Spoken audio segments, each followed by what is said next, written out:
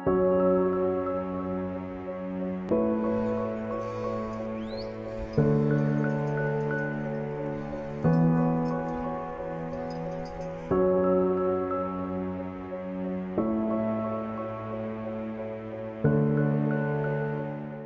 African animal trypanosomiasis, this is a major constraint in livestock production in most sub-Saharan countries, specifically in Tanzania. Livestock keepers around the wildlife protected areas are in the big problem, because in the wildlife protected areas is where there are more tsetse flies, which are the vectors for the disease.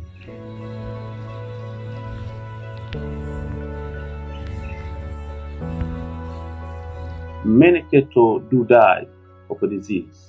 The farmers also spend a lot of money to buy insecticides to control tsetse fly, but also they use a lot of money to buy trypanosides to treat the animals. There are a lot of benefits if the disease is controlled in cattle. However, there are concerns about sustainability of the current approaches. The affected areas are often remote, and the farmers might struggle to access the trypanosides and insecticides they need.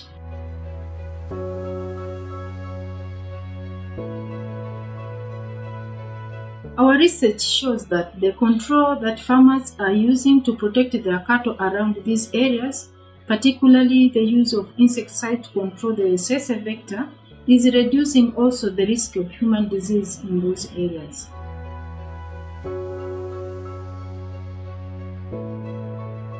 Farmers are complaining that they're treating the animals with trypanosides, but there is treatment failure.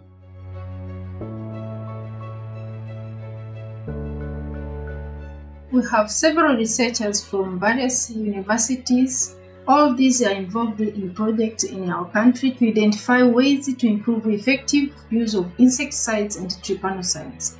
Also to investigate the main reasons for treatment failure, and to investigate the impact and the mechanism of resistance to trypanosides. These farmers, they're using the drugs on their own, and this is the problem which contributes to drug resistance.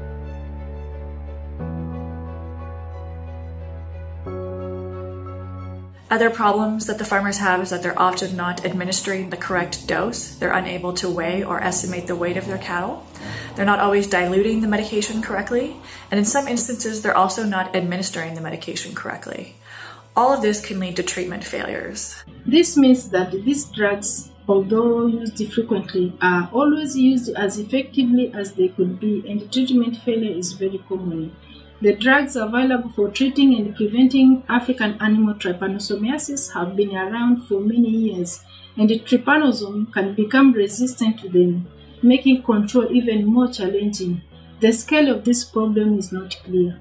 Many researchers have seen that there are drugs with poor quality. So the role of the pharmaceutical companies is to produce good, effective drugs.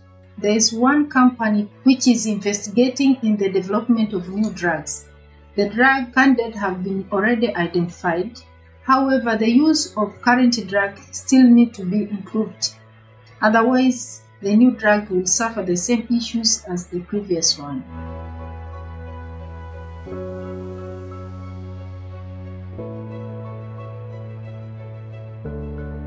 Our projects involve veterinary epidemiologists, molecular parasitologists, entomologists and mathematical modellers of disease, working together to try and answer these questions. We also work closely with the government in Tanzania to try and help make sure that our research can provide the evidence base they need for making decisions about trypanosomiasis control. And we're co-funded by GalvMed, who are driving new drug development for animal African trypanosomiasis. So we can make sure that our findings from the lab or from the field can feed into their new drug development, but also into how any new drugs might be implemented in the field in the future.